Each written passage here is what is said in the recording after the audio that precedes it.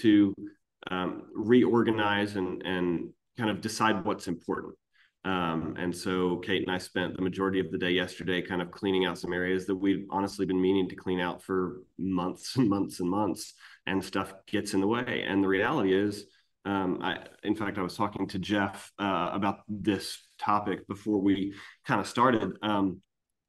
But a good way to think about it, and I hadn't really thought about this until this morning, is, a lot of us save wood, melamine, or we'll save a form that we made or whatever.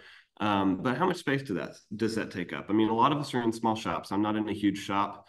And so, it would not be a stretch to say that the fluff, the extra, the stuff I don't use every day, or even every week or every month, probably takes up 8, 10, 12% of my shop. And if you do the math based on what I pay for rent, and I have fairly inexpensive rent, that's $200 a month, in usable space that I'm paying for that's not being used because I've got something stored there that I don't use. So, if your rent is, back in Orlando, my rent was 3 times what it is here in North Carolina. And so that was a really big deal because I had probably 15% of that shop that I did not use on a daily or even monthly basis. And so, we just thought this was a really, really important topic to bring up and discuss because a lot of us accumulate things over the years. A lot of us have been, I mean, Jeff, you've been in that shop for at least 10, if not 12 or 14 years. And a lot of us, accumulate stuff that we don't even realize we have until we throw it away because we didn't use it. So yeah, you're right. It's kind of spring cleaning for me. And I wanted to cover more than simply just organizing stuff because it's an obvious and a good place to start. So your shop space is the engine and the universe where you make your money. That's where your business lives.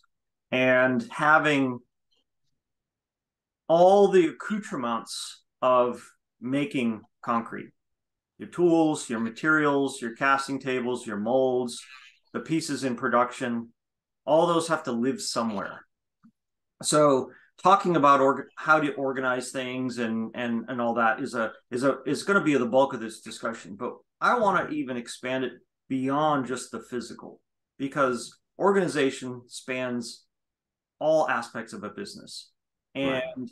If you watch or learn or read about or listen to other people who have nothing to do with concrete as a business, but they're talking about how to run a successful business, being organized is critical. And it's something that's a challenge for everybody. So we're talking about being organized about your time, your scheduling, your materials, your supply chain, all those kind of things. Your labor, like the people you employ, the people maybe you hire, all that. And something I would interject is that sometimes we're not good at that. Yeah.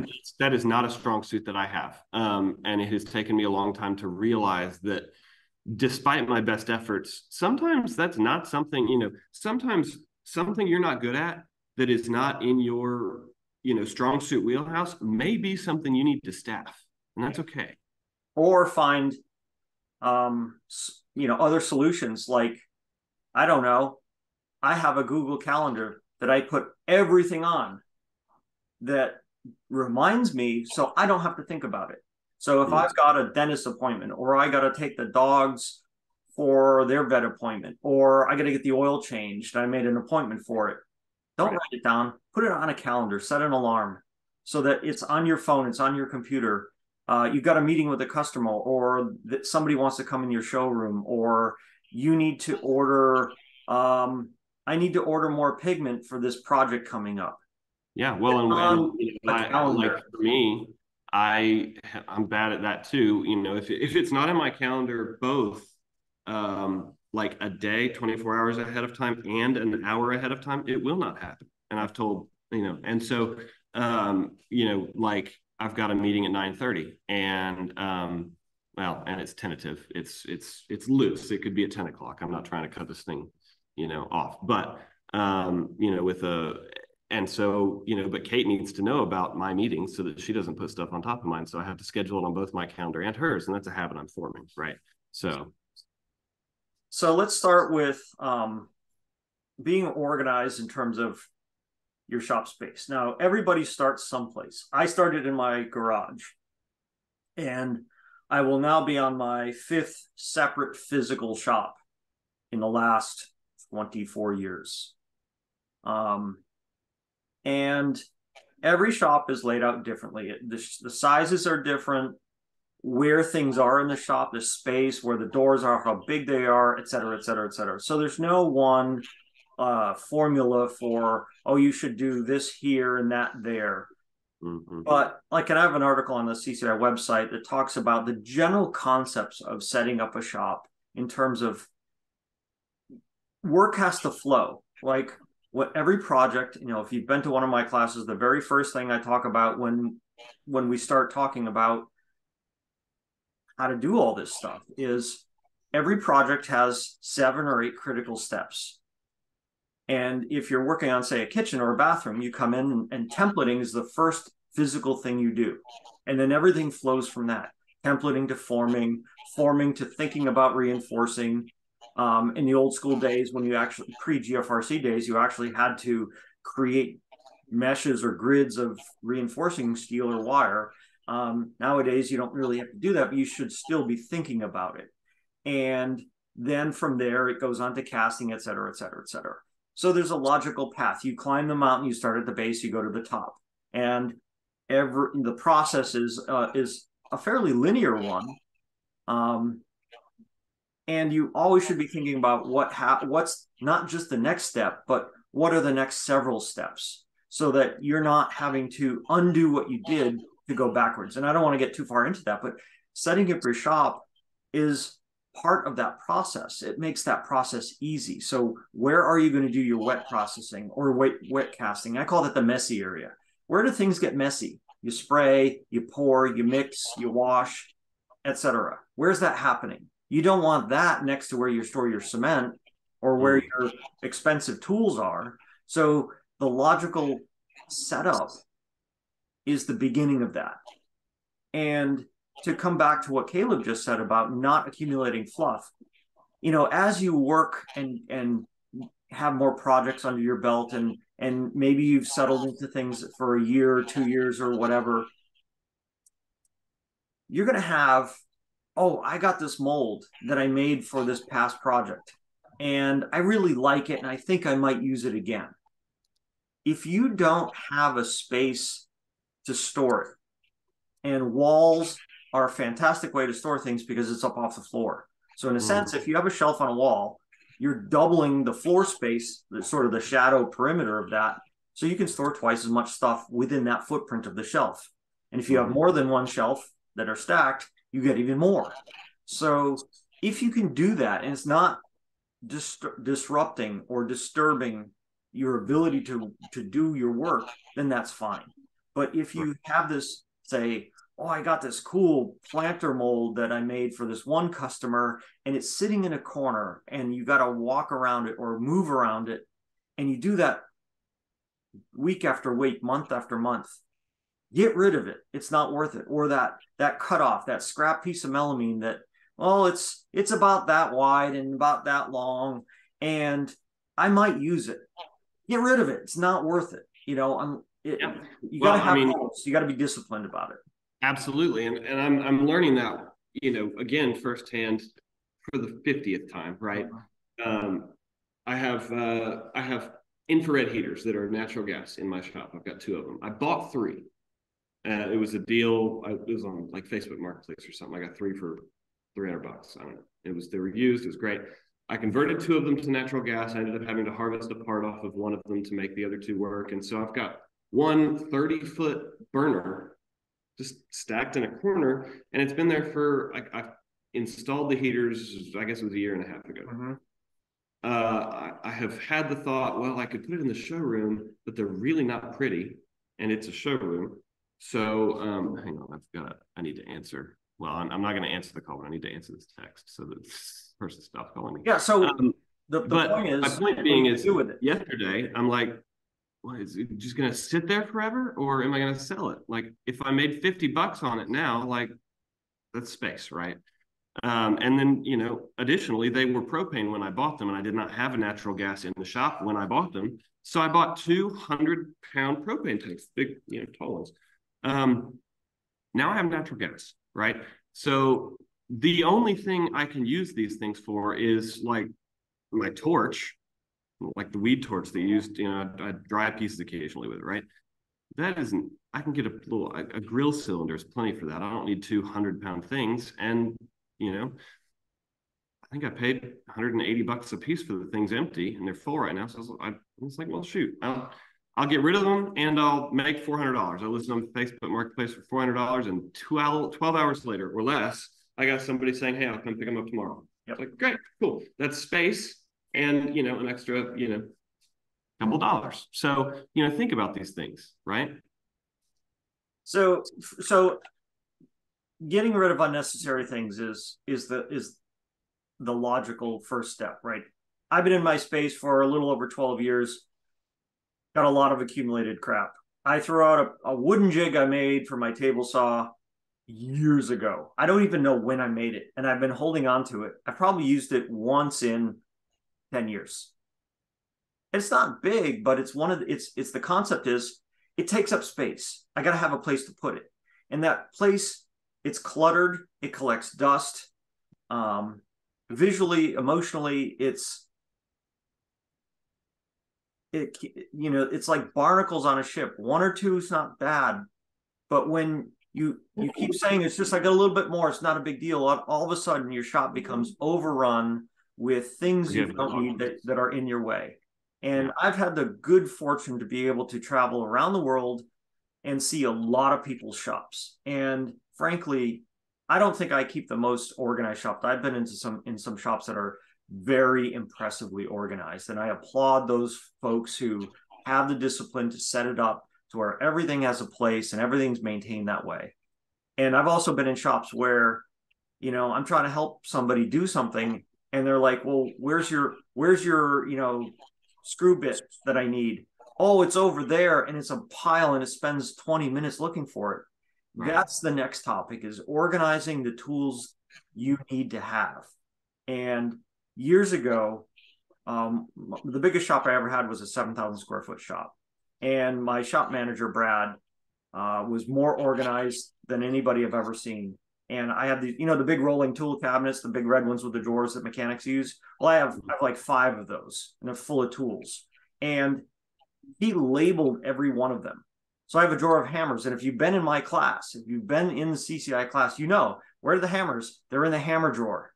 Mm-hmm. Where are the tape measures? They're in the tape measure drawer. Where's the tape? It's in the drawer labeled tape. So when you use it, it's where you expect it to be. And when you're done using it, it goes back in that drawer. Now, that doesn't mean, okay, I put it down, I'm assembling a mold, and I put the drill down, I have to go put it back but put it back at the end of the day so that in the morning, everything's reset. And you would be surprised how efficient you are and how relaxing it is to work in a space where you don't have to stress about, do I have that tool bit?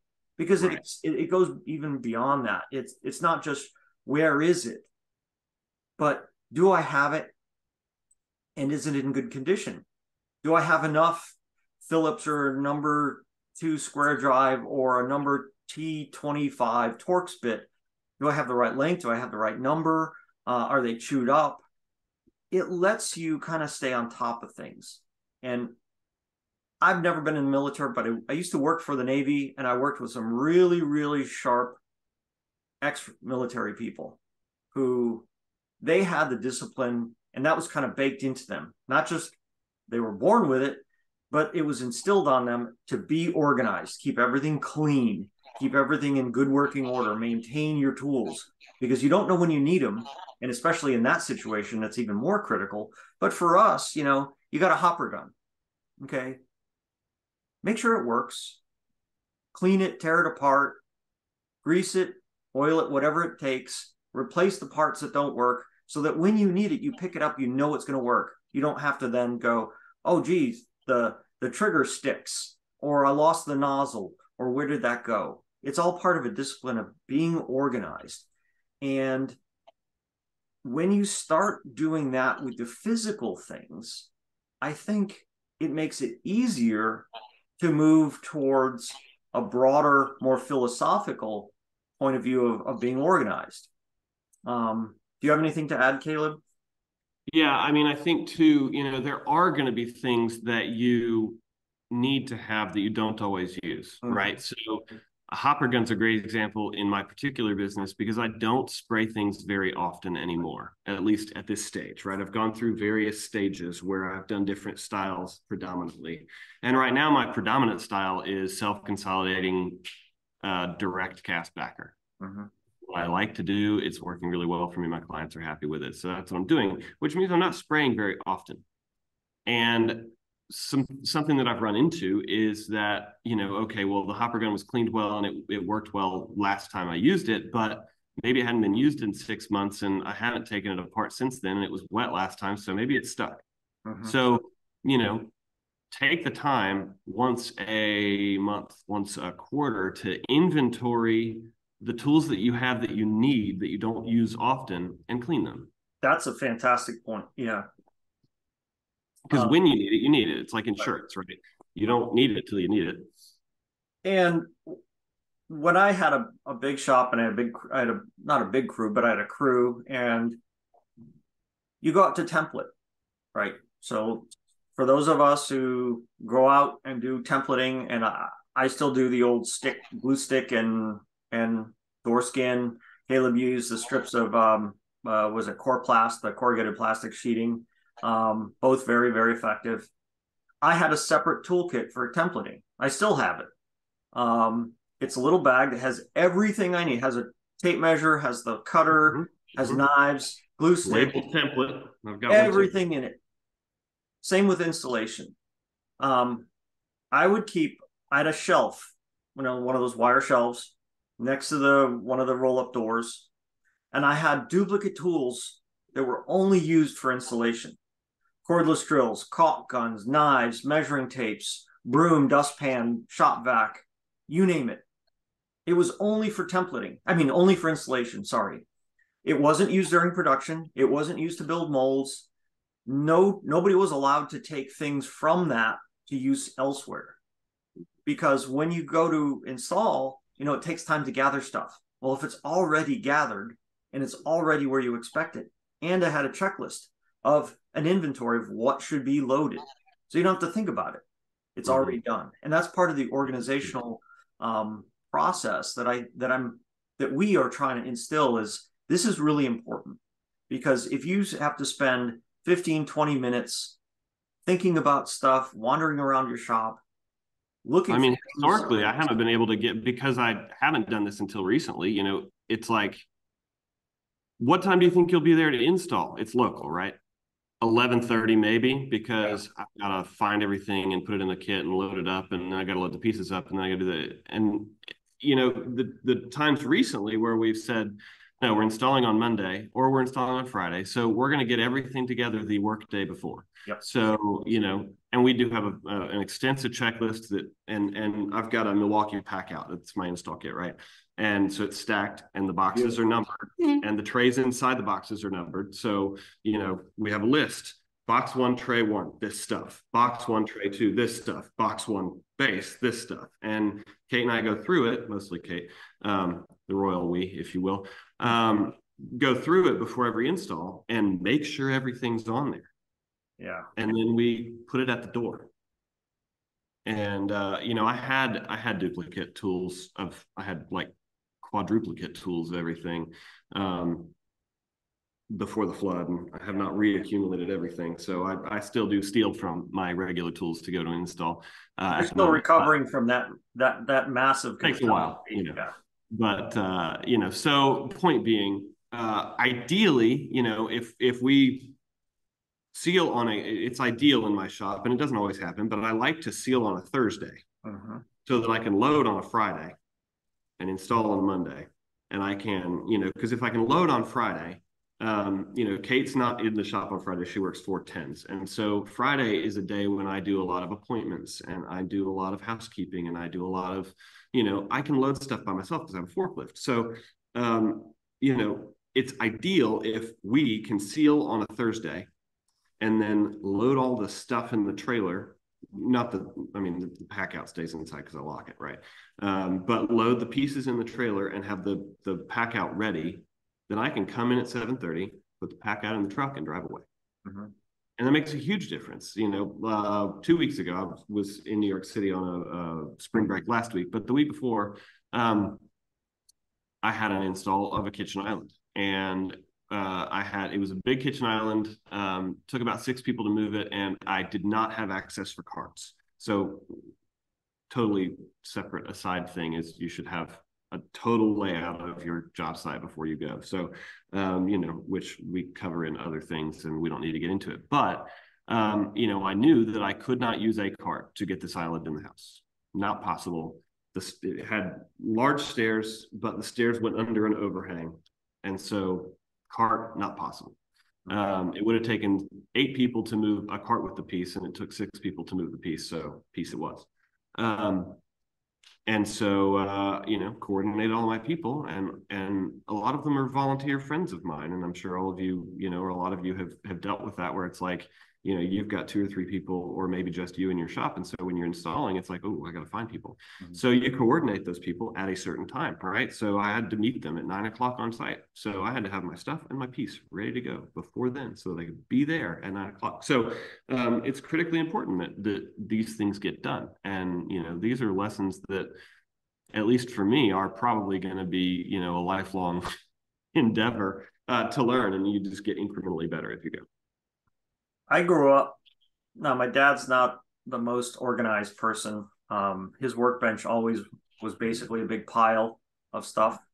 And he tried to be organized, but that's just not how his mind works. And I kind of inherited that early on. And I also discovered that it's okay to do it for yourself. But as soon as you start bringing other people into the fold, you have employees, or just time. Like, I got to get this done. I got to build these forms. I got to do whatever I need to do. And you only have so much time. You all of a sudden are faced with the cold, hard truth that the way you do things isn't really working. And it's hard to be disciplined. Putting things back, taking the time to clean up, that takes discipline. And if you start building that culture early, especially with new employees, it really makes a difference. We always had every Friday afternoon, 2 hours before the end of the day, no more work was getting done. It was do an inventory, see how much pigment we have, see how much cement, how much sand, et cetera, clean up. All the tools are put away. Tables are cleaned. Floors are swept. Our wet processing area, we always power wash the floor. We did that every day.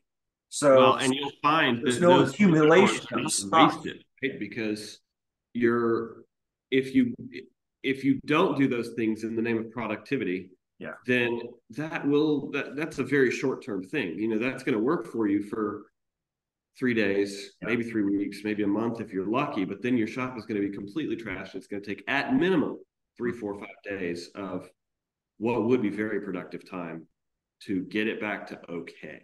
Yeah. So if you can get it, amazing. Now, one thing I will say, a phrase I heard recently that I quite like, is perfection is procrastination. Mm-hmm. So don't spend your life chasing the perfect setup. It's not going to happen. But chase and set up something that you believe will work for you in the stage that you're in. Do it, and then keep it that way. And then when it comes time that you're like, oh, this isn't working for me, let's change it. Take the week and change it. I mean, it's fine. I've always had all my equipment, or as much of my equipment, on wheels as possible. Big cabinet saw, 7-foot wide cabinet saw. It's on wheels. I bought it that way. My dust collector, it's on wheels. Not that, I got a big dust collector. You have the bigger one, but mine's like 8 feet tall. It's on wheels. The only difference in size is the motor. We have the tank. Right. Yeah, the inlet and the motor size. But it's on wheels, and no, it's hard plumbed against the wall to where the table saw is, but that the ability to place it, if I wanted to change it or move it or shift it for whatever reason, I could. Where my chop saw is, it's mobile, right?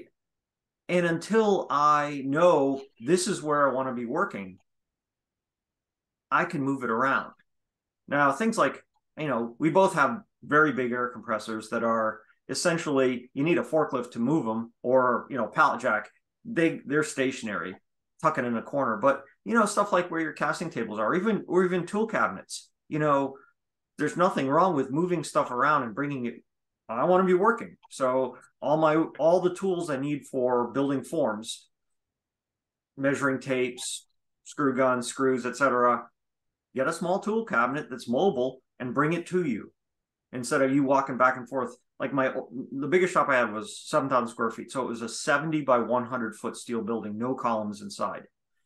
That's amazing. When it's 100 feet away and you got to go back and forth several times a day because the stuff is way over the other side of the shop, and you get some exercise, right? You get your steps in. Not that that actually means anything, but it's a lot of wasted time.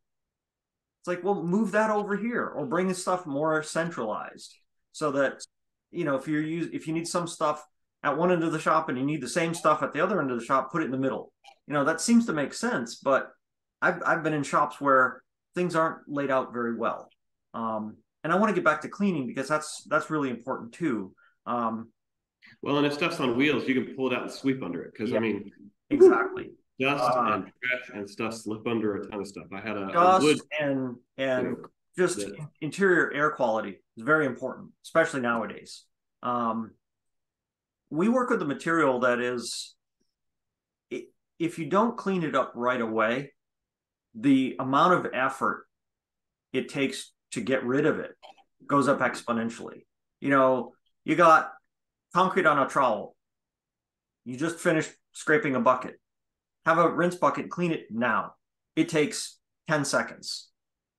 Set it down, come back in an hour. It's going to take several minutes to clean it. Leave it till tomorrow. It's going to take an hour to clean. Maybe not, but I mean, you get the point, right? Do things now rather than put it off till later, because it takes less time. There's less to do. And more importantly, it builds the habit of doing it continuously. Being aware of staying organized, being clean is organized, always being aware of what's the next step. What do I need to do next, 2 steps down away from where I'm at now? And am I making a decision that's going to cause me to spend more time? It's like shuffling things around. Like, I'm literally spring cleaning. It's like, okay, let's get rid of this, moving things around. Well, if I say I want to move a shelf that's got all this stuff on it, if I take the stuff off the shelf and put it where I want to put the shelf, that's just making more work for myself, because I'm not thinking, I'm not being organized. So it helps to have that bigger picture in mind, and just kind of don't be a slave to it, but just be aware that time is money, space is money, and being organized and being efficient means your profitability stays high, stays where you want it. We all operate at profit margins that we wish were higher. Well, we make choices that diminish that cut that down, that make it a lot less desirable, but we don't know that. Spending time wandering around looking for something. And here's a good example of being organized. When you template a job, or let's say you're designing a piece of furniture for a customer, and you get that contract. Yeah, you got the green light, you got to go. You got a contract, you got a deposit. That's the moment you do your mix design, you do all your mix calculations. And if you use my mix calculators, you know exactly how easy that is. It tells you all the ingredients you need to have. So now you go back and you look at your inventory, or if you don't keep an active one, you go out in your shop and you look at, do I have the pigment for it? Do I have enough cement? And that's the moment to buy things, to order it, because it might take days or weeks to get a critical ingredient in that could hold up your project. Yeah, exactly. So again, that's the bigger picture of organization beyond just, having your tool drawers labeled. Yeah, and I think really, the bones of the point that we're getting at here is, these are things that we believe are critically important to the success of any business, especially one that involves a lot of moving parts and pieces and tools. And again, not everybody, myself included, has that skill set offhand. It's like I grew up and I was very let's call it subpar at math. I'm decent at it now because I need it.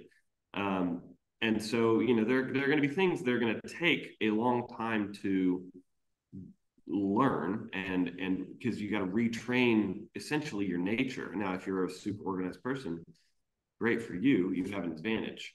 But I find that a lot of makers and a lot of artisans and a lot of artists, our brains are very disorganized. And so, I equate this a lot to how I feel at home because my wife is a very, very organized person. And I find that my brain tends to function better at home because it's organized, and that is not my doing. And so, I can keep it that way. I can live within a system that's created. And so what I've tried to do at work is create that system where my brain can function at its best. And so often that means staffing that weakness. It may not be your strong suit, and that's all right. But it might be that you need to hire somebody to pressure wash once a week. It might be that you need to hire somebody to help you put systems in place and then yell at you when you don't do them. It might be any number of things to staff that weakness. And you might be the staff to the weakness of an employee that you have, keeping them on task. So all of that to say, we're not preaching from a high horse here. Like, I struggle with this a lot, and I'm talking about it because I'm somewhat talking to myself. And so, I think that there's a lot of room here for conversations and a lot of room here for, what works for you, what works for you, what works for you. And that's one of the reasons too that we like to get people together physically as well, because I find that there's a lot of growth in conversation in general, but also particularly in person. So. Yeah. Checklists are fantastic ways. They're like living external documents, living external memory, or reminders for things. Templating checklist, installation checklist, project management checklists.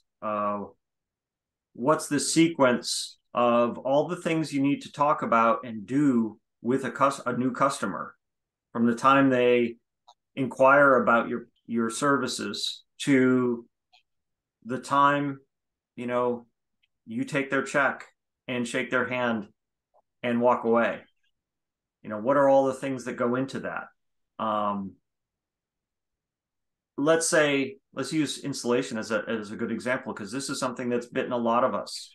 You're going to use a kitchenette, for example, because a lot of people still do kitchens, and a lot of people love doing kitchens, and some people hate them, but it doesn't matter.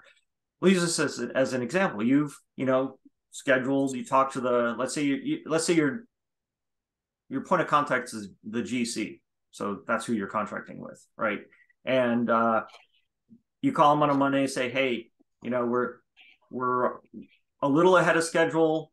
When is good for you? We can install next Tuesday or next Wednesday, let's say. And they say, let's do Tuesday. Okay, cool.